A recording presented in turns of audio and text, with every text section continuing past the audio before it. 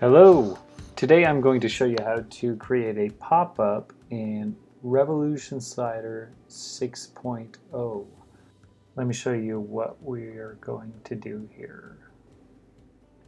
So if you click on the menu item, a little menu can pop up. Click away, just like that. So I'm going to show you how I did that here.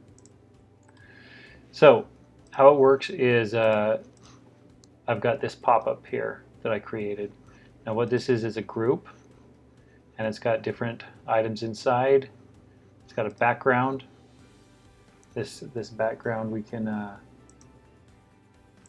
style that however we want. So we want it like a blue color. Okay, doesn't matter. And these are just text items. Now these can be these could actually be buttons if we wanted to add like a button.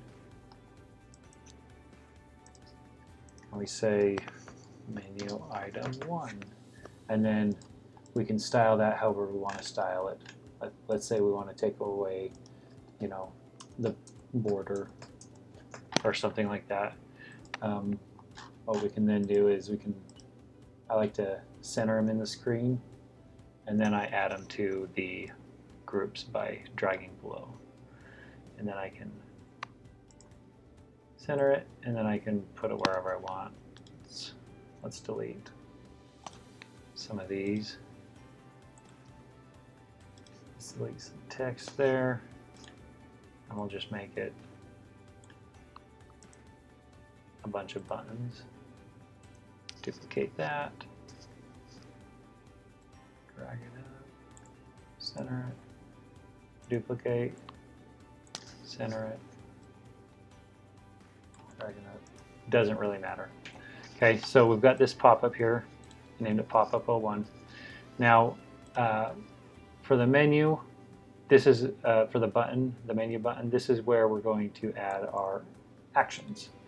So I'll delete that. So what we do is, this is how it looks when you first come into the actions. You want to click on Simple Link, or you could do Simple Link. You can also do hover, mouse enter, mouse leave, stuff like that. I'm going to do a click.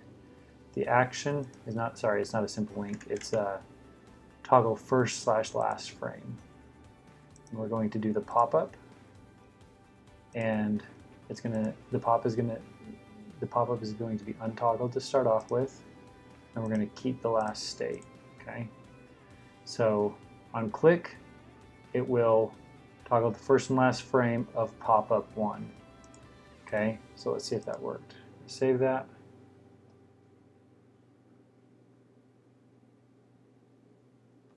And then I'm going to preview it if it will ever finish saving. Here we go.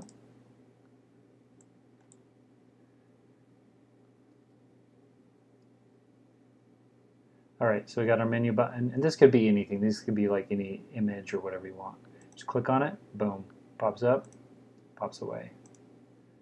And then these are buttons too, so if you want to click on those, they can take you wherever you want. You just have to add actions to that. So that's a quick, simple way to add a pop-up in Revolution Slider. So hope it helps.